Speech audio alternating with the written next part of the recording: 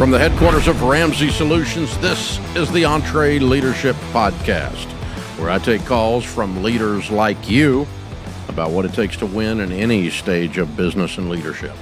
I'm Dave Ramsey, your host, from 35 years of doing this in the trenches, including today. We're going to bring you practical, tactical things to do with your business and not much else. If you want some help, we'd love to talk to you. The phone number is 844-944-1070, or go to EntreLeadership.com/ask. Leave us a voicemail, and our team will get to you and make you a caller here on the show. Todd is in St. Joseph, Michigan. Hi, Todd. Welcome to the Ramsey Show. Hi, Dave. Thank you very much for taking my call. Sure. What's up? I am the CEO of an assisted living company. We are family owned and operated, second generation. Our revenue last year was approximately $22 million, and we have about 320 employees. Wow. Way to go. Congratulations. You said you're the CEO. COO. My brother's the CEO. Okay. Gotcha. Okay.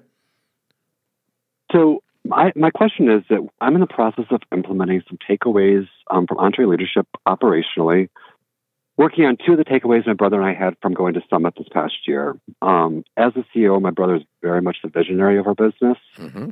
And I'm wondering how I can get him to buy into, participate to a greater extent, and see the value in the operational details as we get more organized.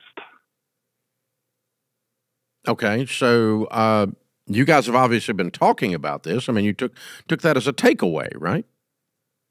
Yes. Yep, we did. So he just says, I don't want to do it. I mean, why is he not buying in? So our two takeaways were to get rid of business debt and to become more organized operationally. So in 5 to 8 years, we could step back from our actual positions and continue with the business. He's been very successful at us getting rid of debt in the last 6 months. Mm-hmm.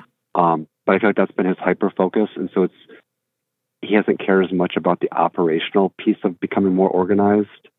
And sometimes when we're selling a specific property, the real estate of the property, that becomes the hyper focus and how that building is operating versus rolling out more methodically different measures to put into place just for more accountability so we operate smoother.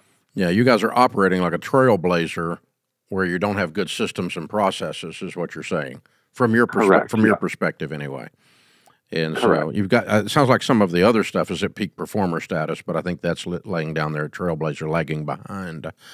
So that is a normal malady for a small business going through the 5 stages of business. It's a normal process because most of us that start businesses, he didn't start this as second gen, you said, but most of us we have that visionary thing that causes us to run it. And a lot of entrepreneurs hate details. They're not process and systems people. Craig Groeschel spoke about that one year at EntreLeadership Summit and did a great job talking about systems and processes and how that turns the whole, it really puts grease in the gears of the whole organization. When you're making everything up every time you do it because there's not a template, because there's not a system and a process, it just takes so much energy, and you know that. That's why you're calling. So, yeah, I am not the guy that causes systems or processes to happen in my place because I would be more like your brother. The difference would be that I do place great importance on them. The chances of me personally going and doing them, though, is 0. So I have to make sure people like you on my team, my top leaders, my COO, my CTO, other people where I'm, my HR department, places where we need, even our legal department, where we need set processes, and it's not bureaucracy at all. It's duplicatable systems where we don't have to make it up every time. And it makes everything run so much more efficiently. I get the concept, but I don't want to go do it. But I don't mind making sure that it does, and I don't mind those of you that are wired that way to cause it to happen. I don't mind knocking down the blockers that are keeping keeping the organization from letting you do your job. Which, as the COO, this is kind of your job, right? It is, yes. Yeah. So, 100%. yeah, I think he needs to lead. The way he needs to lead is not to become you, but instead the way he needs to lead is to commit to helping you knock down any organizational blockers, do what your all's takeaway was. He's done a great job of running the debt thing down. He's passionate about that, and you're passionate about this. And he just, what you're not getting is you're not getting backup from him the way you need. But we don't need him to change and not be a visionary. We need and suddenly be a detail guy. He's not going to. And that is correct. It's just, I guess, it's the support and the buy-in to putting the systems in place to become more organized. Yeah. I think what my guys would say is, look, we're all in agreement that this needs to happen, and Dave, we need you to be the mouthpiece to push things around or to help me hold some of the other leaders accountable to cause this governance stuff to drop into place. And if you'll do that, we'll make sure the details get done.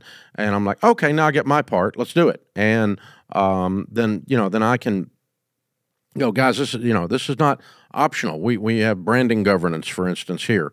That is a system we put in place about 5 years ago, and it made a lot of difference in setting our brands up and our creatives. It gave our creatives boundaries to operate within, which they desperately needed.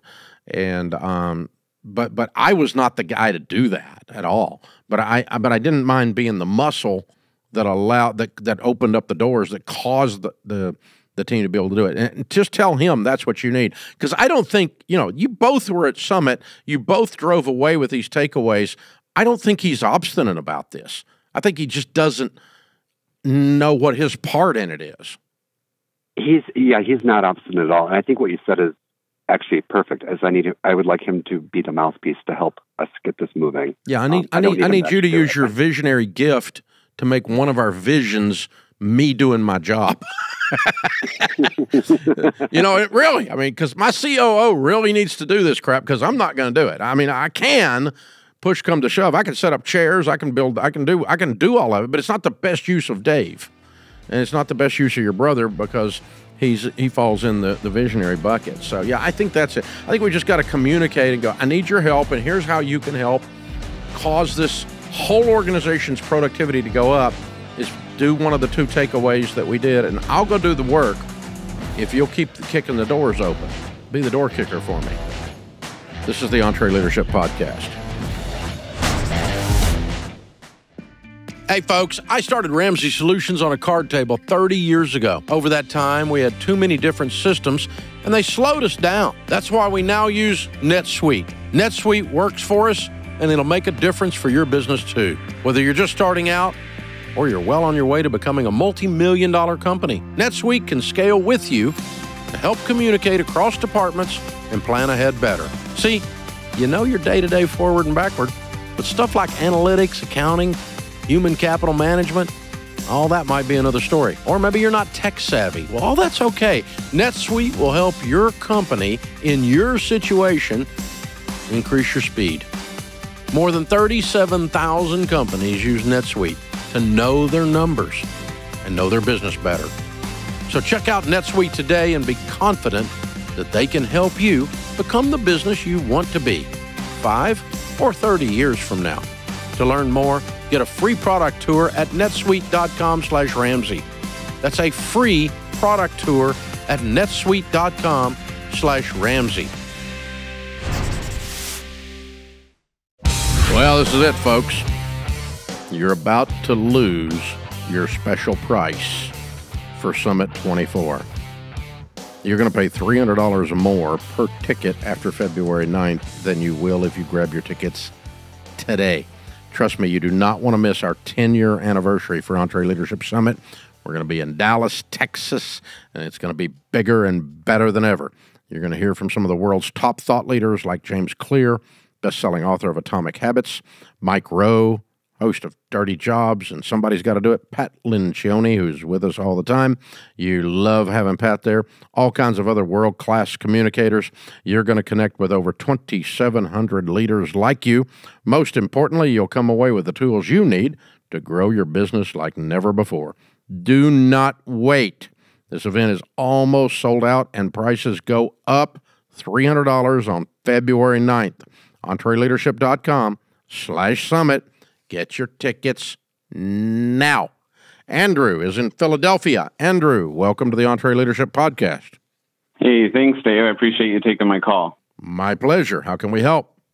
So I am the Executive Director of Development for 2 Chick-Fil-A restaurants. We have about 150 employees here. I'm new to the role. I've been in this role for 3 months. I actually worked with the operator 9 years ago, left, and just recently came back.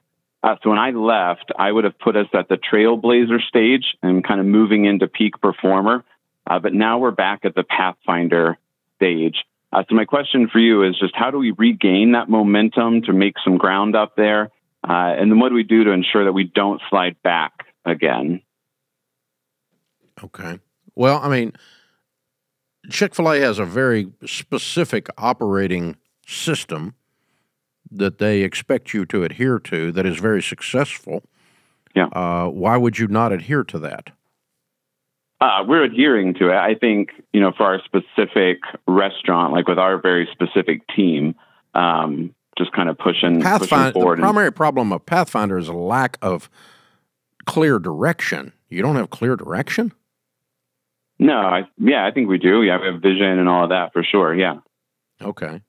All right. And then the next stage is Trailblazer, and the primary problem there is you lack the leaders and plan to scale the business. And in your all's case, you're not going to scale with new stores. You're going to scale just in revenue within the 2 stores. That'll be your only option because you're not going to have more than 2 stores with Chick-fil-A. So you may need some leaders and a plan in place to scale that, which would put you at Trailblazer. Is that what you're struggling with, do you think? Yeah, right now we're working. We have several new leaders that we've just brought in and trying to get them developed and help them grow. And yeah, perfect. Okay. Yeah, so because one of the things you need to do at Trailblazer stage, and it was very difficult for us when we first started doing it, was leadership development, where you're pouring into your leaders and discipling them, showing them how to lead people well, how to love their people well, how to do accountability, how to do conflict well, how to hold people to a task, and also how to be there for them when they're struggling and hurting personally and, in a sense, pastor them in that regard. So that leadership development, training a young leader to not be a boss, to be a leader, that's a leadership development thing, is because leaders pull, bosses push. And in your all's business, it's really easy to default to push. Instead of standing around front going, this is the way we're going, boys and girls, let's go this way. Let's go this way. I'm pulling rather than standing behind with a whip going, get along, little doggy, right? Right. And so that's what a young leader will default to boss if they've never done it before and haven't been through good leadership development. The good news is, again, Chick-fil-A's got great leadership development at the corporate level that they'll share with you and help you get to that, help you work it through. But, the EntreLeadership materials do it as well. That's why there's so much overlap between our companies. We love them, they love us. But I think what you're doing here is you're putting your arm around someone. By young leader, I don't mean young in age. I mean they're new to the position of leadership. Right. And the position of leadership, is not a corner office. It's not a privilege. It is a responsibility. Your job is to serve and make the people that you serve's life better, therefore raising productivity and profits and customer satisfaction and so forth.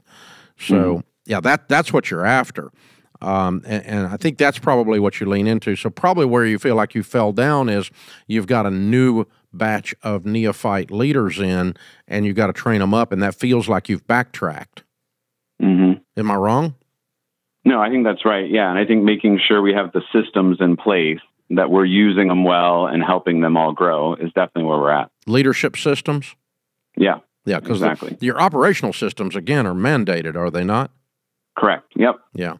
And they're proven. You don't want to screw with that. You need to just do what Chick-fil-A says. They are the Jesus Chicken place. I mean, you got to do it, right? So do it that way. But and their systems are amazing. But yeah, anytime you plug people in, you got people issues. That's different than, how you operate the restaurant itself. Right. And that is a harder, messier, soft skill than a simple, operational process. Operational processes are the easiest to implement because you just inspect what you expect. This is how we do it. Now do it that way. Why didn't you do it that way? Do it that way. There's only one way to do it. Do it that way. Shut up. Do it that way. You're just hammering that home. Everybody needs to be on that page, and really home office fully expects you all to do that already.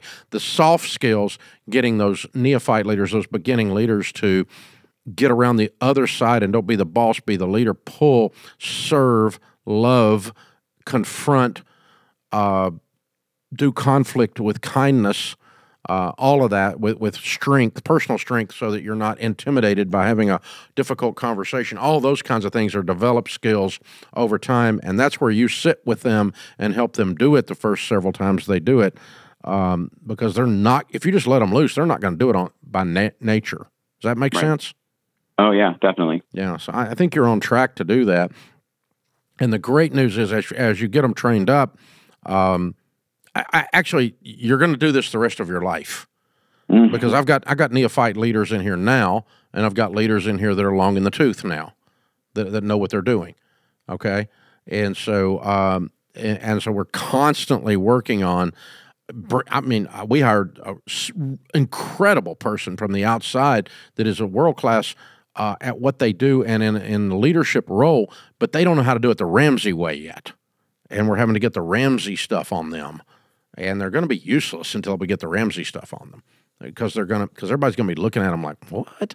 You do what? You get this, cross-eyed look at them. So, and that's what you're dealing with. It's a discomfort of the newness, and doing it your all's way. That is an act of love, and it just takes some time. There's some mentoring, some discipling, some formal one-on-one classes, but more than anything, when they got to have a conflict and they've never done conflict before, sit down with them, help them have the conflict, walk them through it. Maybe you do the first one, then they do the second one with you watching, and it's a repeatable thing there, and you just go, okay, that's how we do it. That's how we're kind, we don't raise our voice, we don't cuss people, but we also don't allow crap to go on and not address it. So that's the balance back and forth there. So very cool, very cool. Great question, sir. Great question. We love your all's company, and we love your product both, so all good. Thanks for hanging out with us. This is the EntreLeadership Podcast. Nate is with us in Asheville, North Carolina. Hi, Nate. Welcome to the EntreLeadership Podcast. Hey, Dave. Thanks for having me on. My honor. How can we help? I'm owner of a tax and advisory CPA firm, and we have about 12 employees. 2022, we did about $450,000 in revenue, and then 2023, we did $1.25 million. Wow, way to go! And thanks. We're in a place now where we're trying to continue to create buy-in for our team, and so trying to decide how transparent I should be with the financials and sharing numbers with our team. Okay. Specifically, what numbers are you not wanting to share, or are you concerned about? Top line, bottom line, what? Yeah, it's between top line and bottom line, but then we also do, we designate between 1% and 5% of our top line to charitable giving. And so sometimes that can generate a significant charitable gift in certain months that would exceed some of our team's salaries. And so we're trying to figure out if that could cause conflict or issues. Them saying, what if I could get more? Have you guys not done charitable giving? Okay. 12 team members. 12 team members. How long have you been open? Since 2019. Okay. We only had three team members at the end of 2022. Oh, so most of them are new. Okay. Most are new. All right. My personal evolution on that was that I discovered really early in my journey, and took it too far, that most people don't know the difference in gross and net. So if they hear you made $1.2 million, they think that's net. Right? Yep. And so for that reason, for a long time, I didn't tell anybody anything. It was all just private information. And because they thought, that was the thing. Now, as we've grown and I've gotten past some of that, and I got some of the people off the team that couldn't add. I got finally many years ago, I guess it's probably been 15 or 20 years ago, I got comfortable sharing the top line. But by then the top line was substantial. I mean, we were over 50 million before I shared it. Okay. We do not share the bottom line today, except with our operating board and, key members of the finance and accounting team. It's not necessary because it's not relevant. And so I don't share that. This is a privately held company. It's none of your business. We share the top line all the time. We'll do about 300 million this year. We don't mind sharing that at all. And we do not tell people that we don't tell them what percentage of top or bottom that we give to profit sharing or to charitable giving. We just do both. Because there's always some math nerd trying to back in and figure something out, right? They're trying to go, oh, they give away 5% of their net profit, and no, then that means their net profit is Y. If the charitable giving was X, you can do the math and back into it, right? So there's always somebody worried about everybody else's business instead of minding their own. So we don't share that, frankly, the reason we don't share the profit sharing percentage is because we change it from time to time, up or down, to keep it to where it doesn't blow our minds, because there's nothing going out. I mean, profits are way down, and so we'll up the percentage to keep profit sharing going out. And profits are up, we'll drop it because it gets kind of crazy, if it's hockey sticking up. And so we don't share the percentage of that goes to that. Or the percentage or whatever. Now back to your thing.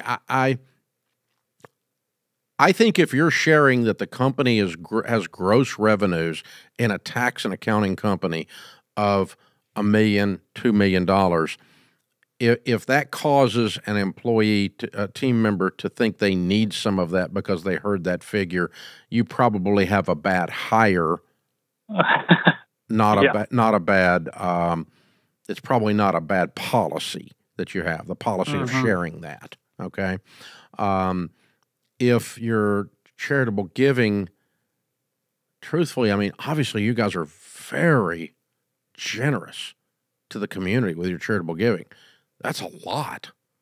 I mean, you're dumping some serious money out there.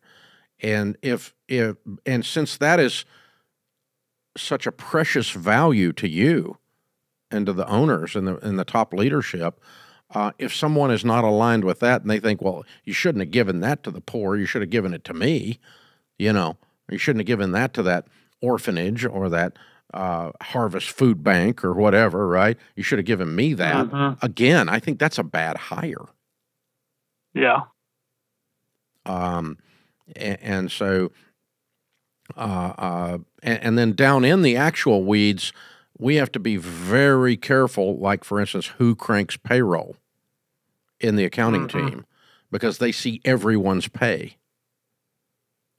And our controller that has been with me for 20-plus years is a close family friend, is the one that pushes the button on the payroll. And she also keeps my personal checkbook, so she knows everything. But she's emotionally and spiritually mature enough to realize it's not hers. And all those numbers are just numbers. And if you're going to get all down in them and get all jealous and weird, you don't need to be the person pushing that button, right? Yeah. Is any of that helpful? It is. Yeah, I think we have a core value of generosity, and we've been doing the training from you guys on core values and mission and vision. We just finished in December, and that was one of them that came out. And I think trying to instill that into our team and create buy-in in this, even the money we're making is ultimately God. So exactly, that's the way we look at it. We're trying to give it back to Him. Yeah, our goal is to be outrageously generous personally, and to teach people to do that. It's one of the things we've done for several decades. So, yeah, that fits. Now, I might say this: one of the things that has helped us with looking up and realizing we've got a hire that has one of these problems, which means we shouldn't have hired them, we'll introduce some of these core values in the interview process, not 6 months after they got hired. Yeah. And let it be a screen. And so, and also, again, we have 14 of them. We cover all of them in detail in a 2-day onboarding process where we go over the core values in great detail. So again, then if it starts popping into their little brain that, oh, they gave away $50,000 to that food bank, gosh, I wish they'd have given that to me instead. Then they go, oh, wait a minute. They told me generosity is their thing. They didn't tell me making millionaires out of the team member is a thing. And so at least you gave them free warning. And then if you get into it, you go, look, we told you in the hire, we told you in the onboarding, we talk about it all the time. It is who we are. And if you don't like this level of generosity, if you think you should be taking it instead of us being generous, then you're not a we, because this is who we are. And then you start having an exit discussion. You may have to do that. And I have had to do that a couple times where people thought, they get confused as to their value. Yeah. It's like, no, I mean, when your mama was changing your diapers when I was starting this thing. So let's just keep this straight, okay, on whose values what, okay? So, you get into that stuff, right? And it's like, yeah. We love you and we appreciate your talent and we appreciate your hard work and we pay you for that. But that doesn't give you entitlement issues. So entitlement issues don't really fit in around here. Entitlement, we don't get much of it because it doesn't fit. So I think that's what you're experiencing is maybe a little different hiring and onboarding process and would heavily communicate. And to make up for the fact that some of these folks were on board without that, I would just do like some staff meeting discussions and go, hey, one of our core values is this. And one of the downsides of us giving all that money away is it's normal human nature for you to look and go, gosh, I wish I could take that home. But you need to understand our core value is about generosity. It's not about you taking it home or me taking it home. Otherwise, we wouldn't have given it away. And so you just talk about it and kind of put it in their face. And they may exit when you do that. And good riddance. That's perfect, because what you're looking for at this trailblazer stage is to get everybody on the same page with these. You're Pathfinder to trailblazer is really where you are. To get everybody on the same page with these core values and get them aligned, and then we do that. We do that. And then you got a team that's all thrilled with the generosity because God owns the business and we're managing it for God. And some of the money that God gives us, we're gonna allocate to good news in the community. And that's a wonderful thing. And by the way, that's stuff small business does without virtue signaling, where corporate America always all they're giving is tied to virtue signaling in one way or another. They want people to know that how great they are. And you probably do it a little bit on the down low, which is okay. And I don't mind making a big deal about it as an example to say small business like yours and mine, we can be outrageously generous. It's very cool when we are. So, Nate, you're doing good stuff, man. I like your model. I like where you are. Congratulations on getting her done out there, man. Way to go. This is the EntreLeadership Podcast. Thanks for hanging out with us, America. I'm Dave Ramsey, your host.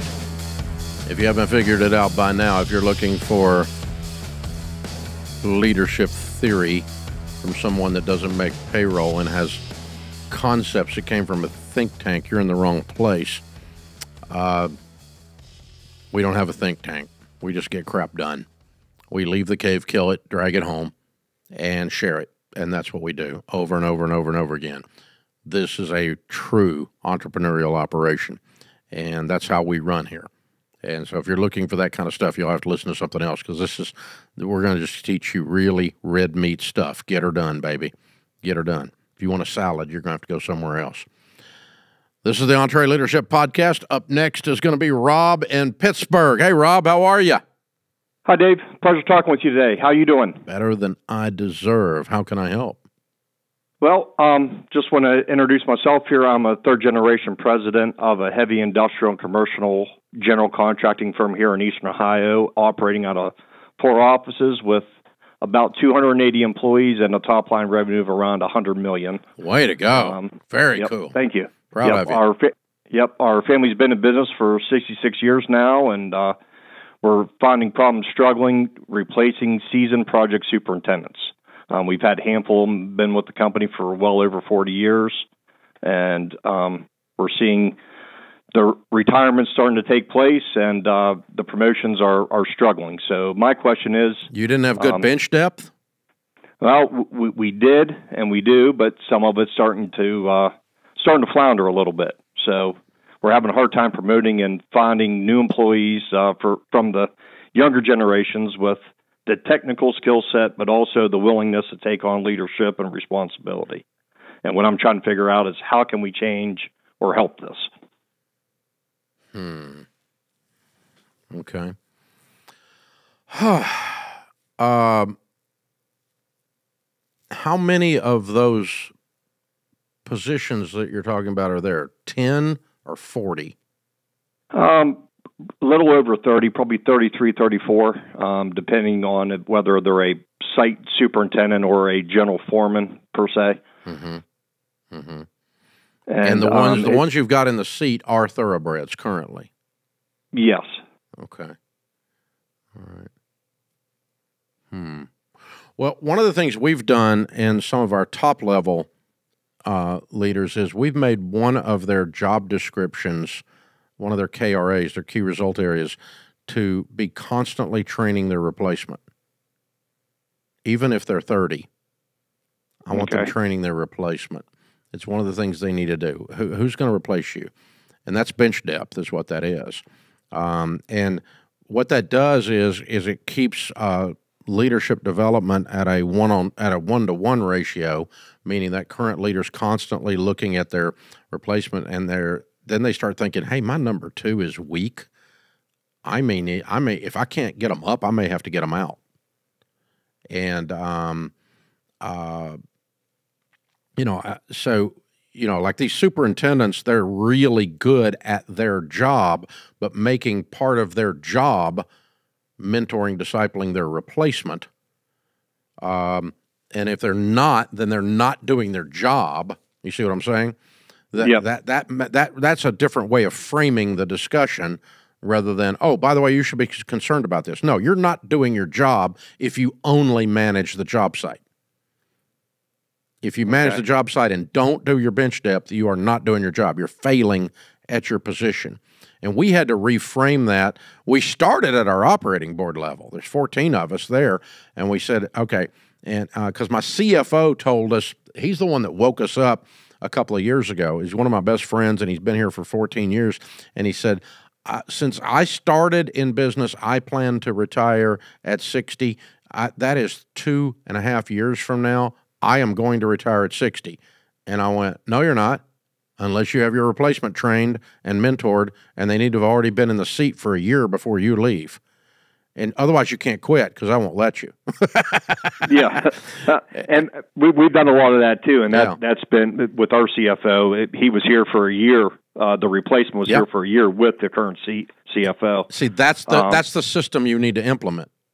Yep. With these job supers, because it doesn't need to be a year necessarily, but they need to be able to do that. Because my current CFO is phenomenal, and he was here 18 months under the direct tutelage of the other guy before he retired and walked out the door. And it's been absolutely 1,000% seamless. I mean, so he had the job of hiring the thoroughbred to replace himself and mentoring him, training him, walking him through the weird nuances that are finance at Ramsey, which are weird, I can tell you that. And so all of that. And in the job super's case, your job is to bring these young men along and teach them your skill, or young women, whatever. Teach this next person along, teach them your skill. And you can't do that in 30 minutes during your last 2 weeks. Yep. Took you 40 freaking years to get here, And so I'm going to start talking to those guys like, I'm going to beat that drum just beat the snot out of it and make it part of their job. And then go, and, oh, by the way, how can I help you? Well, we got to get some better hires in here. Okay, I'll help you with that. And you got to help me find them too, because you're the super and you know more about it than I do. So, thoroughbreds, no thoroughbreds. And then I'm also going to start, are there people in the organization that can jump across the aisle and land in one of these seats if they thought that these seats were seats of honor?